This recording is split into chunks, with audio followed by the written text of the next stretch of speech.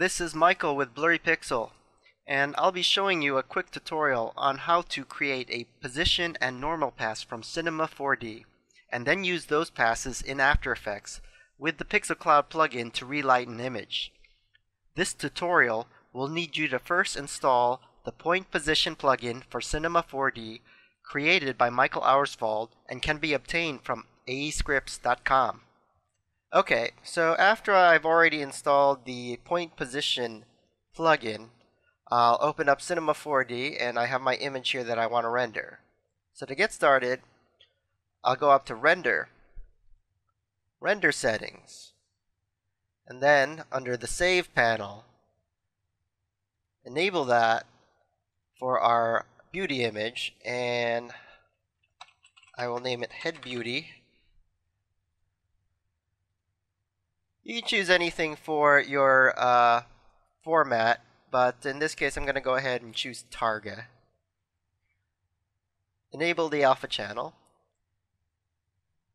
and under Compositing Project File, enable the save to After Effects, and then include 3D data. Now after that, go back here and enable the multipass function, and under the multipass button, choose Material Normal. Make sure that anti-aliasing is set to none,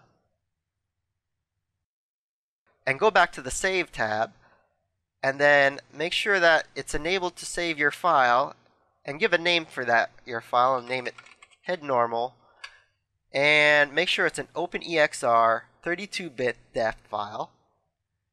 And that should be it for the render settings. After you're done with that, go back to Render, Add to Render Queue. Here, save this here, and then do a quick render there. And when that's done, go back to your render settings. Switch off the multipass. Switch off the compositing project file save, and then click Effect, Point Position, and then go back to the Save panel and change that to Head P Pass. Make sure that the format is also an OpenEXR 32-bit channels. Save alpha channel, and do the same thing. Go to Render, Add to Render Queue, save that, and do a render. Okay, now returning to After Effects, I can go ahead and import the .aec file, and in that file we should open up to a project which includes a composition that has our beauty pass and a camera. In the project panel, we'll also find our normal pass. And I'll go ahead and import the position pass. Before I go any further, I need to reinterpret the footage on our EXR files. So I'll go ahead and right-click on our position pass, go to Interpret Footage, Main, and under the Color Management tab, select Preserve RGB. And I'll do the same thing for the normal pass. So right click, Interpret Footage, Main, Preserve RGB.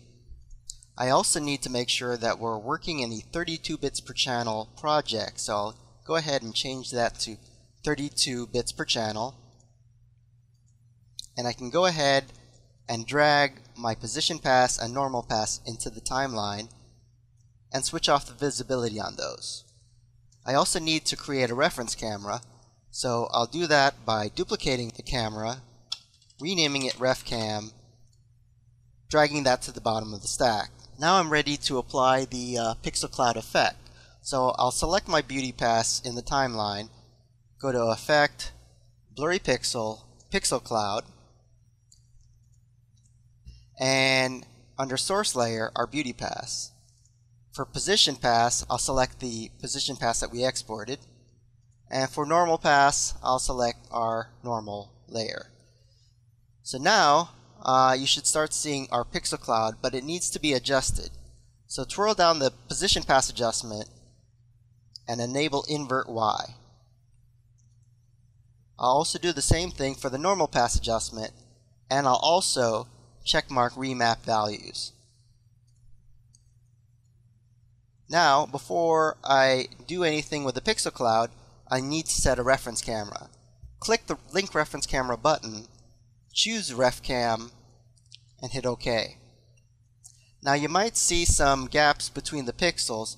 We can fix that simply by going to render mode and changing that to 2D relight. And when we need to visualize in 3D space, just switch back to the default none or one of the lower resolution options like half, third, or quarter. I'll switch it back to none for now.